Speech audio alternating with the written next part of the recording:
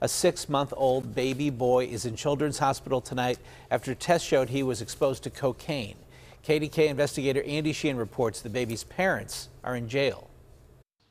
The parents and the infant lived here in this house in Brookline, where police detectives say they found heroin, used syringes, and crack pipes.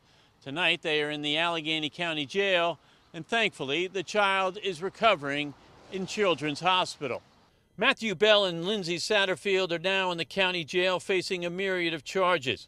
According to the criminal complaint, their baby was rushed to Children's on Wednesday after a visit to the child's pediatrician found him to be extremely malnourished and weighing a pound less than his previous appointment.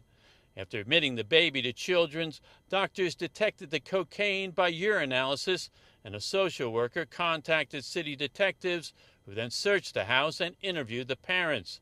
Inside, police found heroin, used syringes, and used crack pipes, which they say Bell and Satterfield often used in arm's length of their 6-month-old boy. According to that criminal complaint, Bell told police he and Satterfield would break up the crack cocaine in their hands and then handle the infant.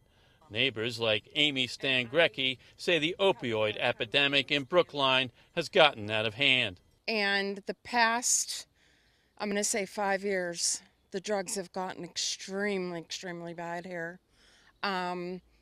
It's very sad to see our community being consumed by this. Now, after the baby is ready to be released from Children's, he will be turned over to Allegheny County Child and Family Services and will remain in their care until the courts decide the fate of the parents and whether they regain custody in the future. Reporting in Brookline, Andy Sheehan, KDKA News.